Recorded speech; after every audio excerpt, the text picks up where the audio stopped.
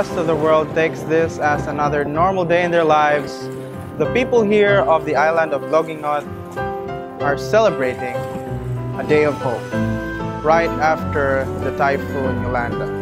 And for today we have the third batch of our Operation Baroto Festival with the official turning over of 80 boats to the local people.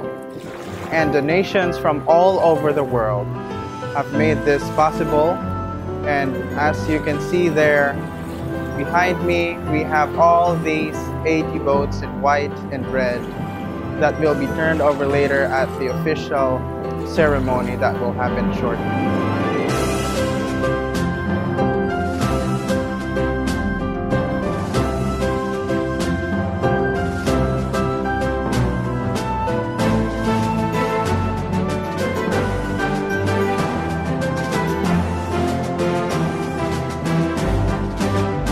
The most awaited event of today is the Baroto race.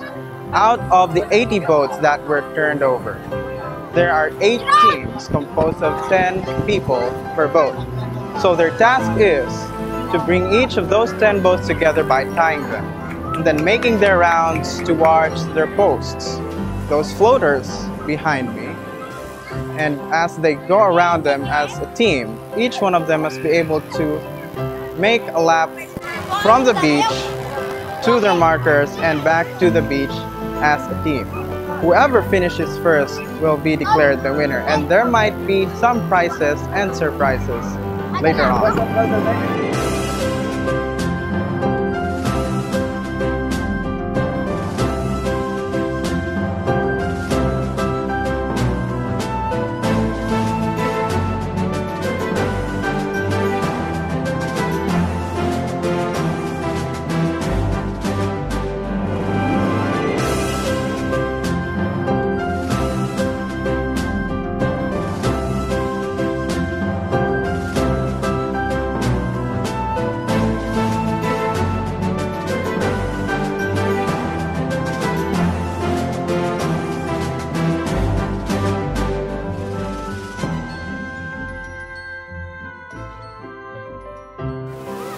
We have just finished the most awaited event of our day.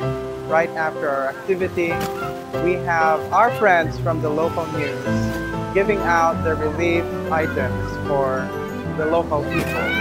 And here we are now having some photo ops with our sponsors, and we're now having another one here at the beach. And the winner for today's race is practically everyone. Well, the point was not that who finishes first, but who finishes together. And so far, everybody is really happy of the outcome that we have seen after this race. Some might have gotten into a little bit of a tangle, some others have gotten a little bit confused. But everybody seems sure-ended happy as we finish the race just today here in our third Operation Baroto Festival.